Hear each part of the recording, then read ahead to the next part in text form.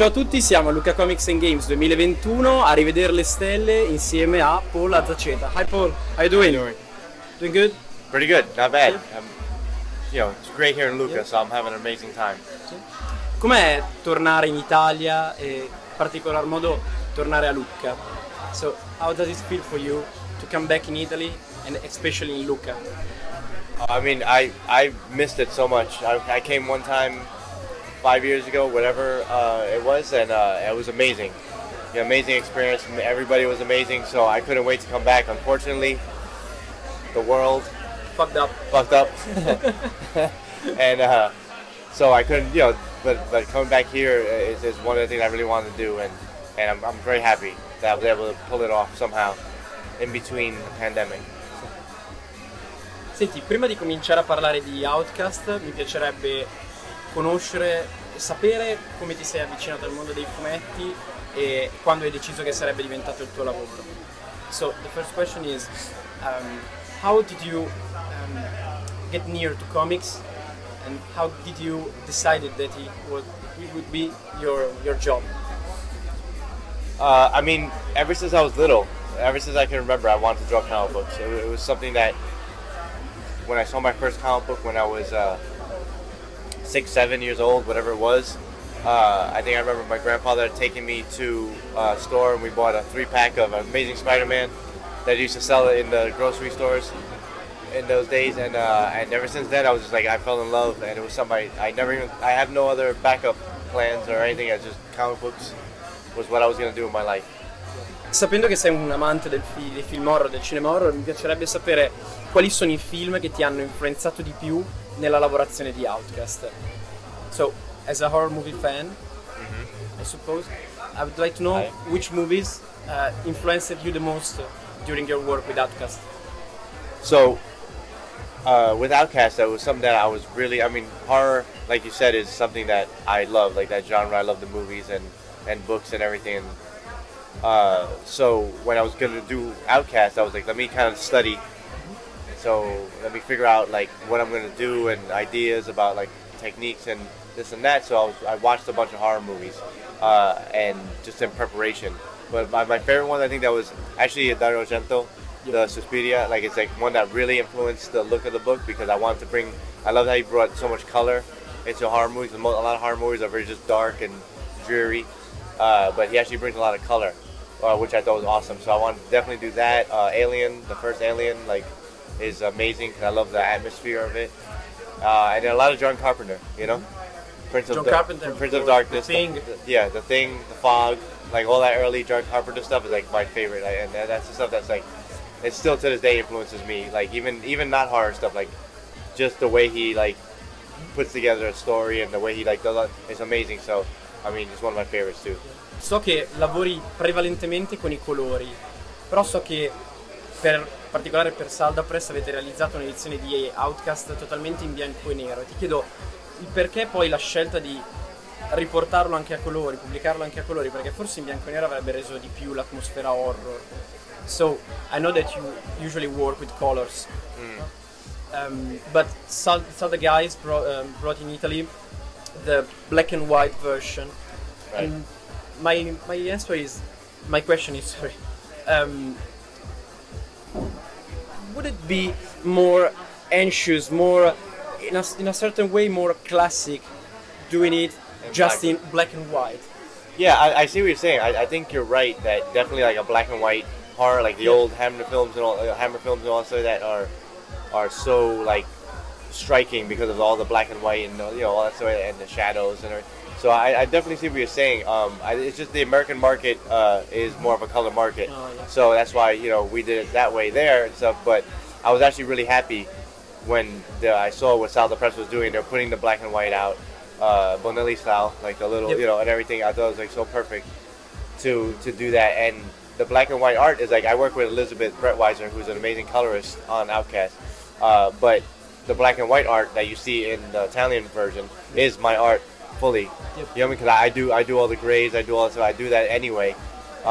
So when I saw it in the Italian market like that, I was like very happy. I was like, oh, this is like what the art I did for the book, and only me and my vision kind of 100% pure in a way, you know. So it was really nice. I think it's something I would like to do more of in the future, as far as like black and white work like that, you know. And maybe in America too, like make them, you know, understand that black and white artwork can be as good.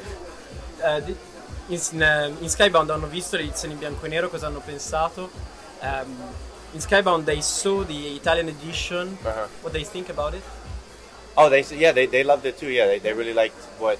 Like I said, they see my black and white artwork. So when they saw that you were printing it over here in Italy, in that pure black and white form, like they loved it. Like they're like, oh, this is so great because they love, you know. I mean, like, you know, we had a great relationship, or we have a great relationship, you know. So they really liked what I was doing. So when they saw it, again, they were printing it just like straight from what I was doing. Like as soon as I finished a page, like that's the final page, you know. Like it's we were all excited, you know. Parlando di Outcast, quindi di horror, ti chiedo quali sono stati i dettagli che ti hanno permesso di trasmettere l'orrore, la paura tramite il fumetto. Io penso per esempio a questi sorrisi deformati dei personaggi posseduti. So, as Outcast, as a horror comic, I'm asking you which details you think are more powerful, let's say, to embody the broadcast, let's say, fear, horror. Right. I have this image in my mind, the smile of the characters when they get possessed. It's like, it's disturbing. Yeah. Well, thank you. I tried. I think something that is interesting about comic book horror, as opposed to movie horror and other stuff, is that it's something that really relies on the atmosphere and the tension and taking things slower and not necessarily about a huge monster or this and that, but like those moments, the facial expressions, the little creepy, you know, tilt of the head, the smile, the shadows falling just right where like you don't quite see what it is or who he is or what he's doing. You know, like all those moments like that are the things that I think like comic books really do amazingly. Like when you can do that in comics, you know, and it's something that I, again, studying the movies and this and that, that's something I was trying to figure out, like, okay, what is the difference though? Because, you know, John Carpenter, Azaceta, they have music, they have this, they have that. Like we don't have that in comic books. So like, what can I do to kind of bring horror, make it creepy, make it weird? And like, oh, I understand, you know, like looking at Junji Ito, like the Uzumaki stuff, is I always refer to him because he's so great at like all those weird, you know, like the weird body horror type stuff like that, and all those panels that are like really cool. So I try to do a lot of that kind of stuff and rely on that rather than the usual, just like, oh, it's a monster, you know, which I feel like is not really scary to me. Like, you know, like when I read Hellboy, it's quote unquote a horror. Hellboy, yeah. It's supposed to be a horror, but it's not scary. Amazing book. I love the book. It's one of my favorites. Mignola, you know, but I mean, it's just not scary, you know. It's just monsters and fun, you know. So I was trying to, like, let me not do that. Let me do something different and try to do. So it was all about, like, a lot of it was like facial expressions and little moments. Una domanda che mi è venuta in mente adesso, visto che hai citato Junji Ito. Io non ho mai letto niente di suo, forse Uzumaki. Consigliami qualcosa da leggere. So, you just mentioned Junji Ito, and I probably read just Uzumaki. Right. And what other books of Junji Ito do you suggest to me? Well, I mean, like, I haven't read everything either, but he has a book of short stories. I'm trying to remember the name of it now. But he has a book of like short stories, which is really cool. Like, especially if you don't know his work. I mean, you already know his work, but maybe somebody else who doesn't know his work. Like, there's a book that they have like a bunch of like, you know, between 5 pages to like 10-page little stories all together in one, and you kind of get the feel for like what he does, which is amazing. But I mean, like anything he's done, like, you know, like Uzumaki is probably his most famous thing, but like any of the other books is really like he's just amazing. Like, if you once you fall in love with like what he does and his kind of storytelling, like you could just like go through all of them and enjoy them all. Yeah, thank you. No problem. I'll go through it. Tornando a parlare di Outcast, la sua particolarità, una cosa che a me è piaciuta molto, è il ritmo della serie, cioè che scorre molto lentamente, costruendo comunque questo sentimento di ansia, di paura, di grottesco. Come ti sei trovato a lavorare con Kirkman, che arriva da serie sicuramente molto più dinamiche, come per esempio Invincible, e come hai cercato di rendere questa cosa graficamente? So, the storytelling in Outcast, Right. it's kind of slow, and I love this because it's anxious. Right. It's yeah, like exactly. building. That's what we were trying to do. Like I was saying, like to go slower, take your time, build the atmosphere, characters, and you're saying that what's the difference between that and the fact that he does like Invincible? Yeah, I was just saying that. Or the other dynamic storytelling, you know, like How in did his you other books. how did you manage to go through this work, considering the fact that Robert Kirkman usually writes stories like Invincible? It's like a train, you know. Right. So how did you manage to put it in graphics? Well, I mean, a lot of that was, I mean, both of us, like Kirkman, you know, despite, you know, Invincible is big, but Walking Dead, I mean, you can see that he's a huge horror fan as well. Yep. You know, so like when he wanted to do this book, we talked about that, wanting to do something different. He's like, I want to do something different with this book than I'm doing on the other book. In fact, the little small panels, you know, the little inset panels, that was like his idea. He's like, I want to do something to add more little moments without making them take away from like the main action, but then having these little moments, these little things, you know, like add atmosphere, add little touches, add little things like that, and he wanted to add that. So it was something that we talked about going into it, where he wanted to do something different, you know. Like I went into it like, let me see if I can actually do horror where it's scary and like and people can actually be creeped out by a book, like comic book. And then I think he went into it doing like, I want to do something different than Invincible. I want to do something different than the other stuff. I want to do something, try this, you know, storytelling approach, this style, you know. So we both kind of went into that, and then hopefully, you know, that kind of worked out, and people seem to enjoy it. So. Arrivando poi alla conclusione, cosa pensi che ti abbia insegnato questo lavoro su Outcast?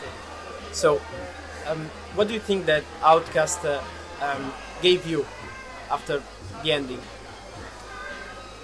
I mean, in my career, it's an amazing accomplishment for me personally. Like having to be able to do a book like that with Kirkman and do it 48 issues. Unbroken, like nobody helped, you know, I was the only artist on it, covers and interiors, working on it for 6-7 years, whatever it was. That kind of thing is like just, you don't really find in the American market anyway. I mean, in comic books in general, I think, but especially in the American market, you don't find that kind of thing happen. So like to be able to do that for me in my career is like an amazing accomplishment that I'm really proud of. And I don't think I might match it again in my career. So yeah. And then as far as like my own growth as an artist too, like it's doing something that consistently and that long, like I feel like I've learned so much working with Kirkman. You know, he's an amazing writer, seeing his scripts every week, every month and stuff, and seeing what he's doing and talking to him about like his story and his approach. And you know, I would bother him and pick his brain sometimes about like, oh, so what, you know, and then it just kind of like helped me grow as an artist to the point where like I feel like only now I'm actually really know how to draw comic books, or you know, like I feel like I was still learning so much in the beginning, but now that was like kind of like my education, that Outcast, you know. And now I'm actually drawing and writing my own book for Image next. And, really? So yeah, so I'm gonna do that now. So, and I feel like that's because of Outcast, because I was able to do that book and learn so much. Now I'm in a position now where I'm like, oh, I can finally like try to write more, you know, try to actually write and draw and all that stuff and do it all myself, and I want to see if I could do that now. So I mean, and that's, you know, the confidence of like having done something like Outcast and having that behind me now. I'm like, I feel, you know, I feel stronger. Yeah, I feel stronger and better, and hopefully like up to the task of like doing comic books solo. Cool. So. Really cool. So, hai appena detto che stai lavorando a un nuovo progetto per Image tutto da solo. Cosa puoi dirci di questo? So, just say that you're working all alone on a Image project. Yeah. Right? What can you say about that? Well, I can say that it's going to be out probably in the spring of next year. It's not on the schedule yet. I'm going to work on it for like the rest of this year, maybe in January. Finish it and then put it out. So that way it comes out like consistent. There's no delays. There's nothing. And it's going to be a one self-contained book, like 120 pages altogether. And it's going to be a little different than Outcast. So it's going to be more like adventure and sci-fi, so post-apocalyptic kind of thing, and takes place in New York. one man, and he's fighting apes and tigers and apes and tigers. Yeah, and there's a gateway to another world. So it's gonna be like this fun sci-fi kind of adventure with like some bizarre, crazy sci-fi stuff thrown in. It's gonna be. Want to read it? Yeah, yeah. Hopefully, I'm really excited about it. I'm like so into it right now. Like I've been drawing. I'm getting to the end of the first issue, so now I'm like way deep into it right now, and I'm really excited about like getting to draw the rest of it and showing people. Like I can't wait to Can't wait to read it. Yeah. Can't wait to read it. So, Paul, thanks a lot. It's been amazing. Thank you. Grazie mille. Grazie mille. Hope to see you soon again in Italy, maybe yes. in Lucca. Grazie mille. Noi ci vediamo in un prossimo video e buona Lucca per chi c'è ancora. Grazie.